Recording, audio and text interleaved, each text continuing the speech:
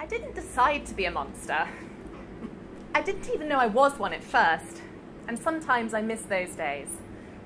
I've never killed anyone, in armour or otherwise, or captured anyone, virgin or otherwise. My family are herbivores. No one ever believes that. I think it's the teeth, or the scales. But I am a monster. I must be, because here I am in chains in this specially made dungeon, made for those like me. I came quietly when they brought me here. I almost regret that now, how docile I was then.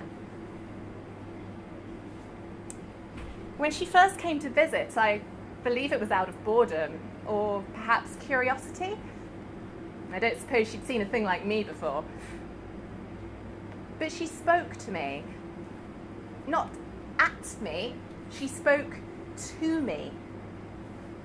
At first our conversation was, as far as I understand these things, fairly trivial. Small talk, but no less pleasant. To be asked who I am, how I am, well, it's the novelty. As we grew more used to each other, more comfortable, she stayed longer and talked more. She began to read me stories. I liked that.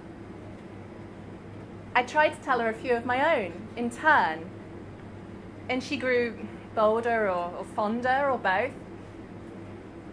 She stroked my snout and she told me I was beautiful. She told me I was beautiful. She said that my eyes were stars and that my scales shimmered like sunlight on the ocean. I've never seen the ocean. Is she beautiful? I wouldn't know how to tell. Princesses have never been my thing. She's kind and clever. And when she appears, things are brighter. One day she kissed me very gently and then she cried. I didn't understand it first, but I knew I'd failed her. She didn't come back for a week.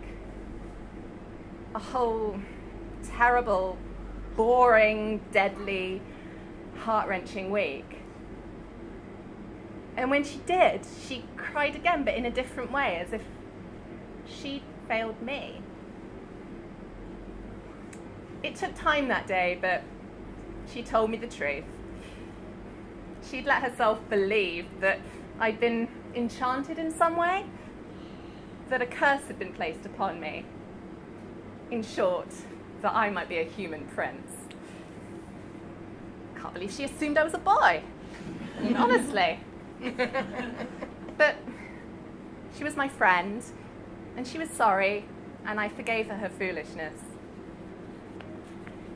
The next time she came, she was serious, but no longer sad. We'll just find a different way to set you free, she said. I have to admit it was a beautiful idea. The thought of spreading my wings into flight again, to unfurl, rise, to simply move where I pleased. The possibility of it was maddening, wonderful and beyond belief, of course. Of course. Tantalizing. And she was on edge with it too. I could feel it. Why, I wondered, was this of importance to her? Because I know what it's like to be in a prison too. A different look on her face then. Oddly strong, undefeated. Not really a princess look, to the best of my scanty knowledge. Perhaps I have been making assumptions too, all this while.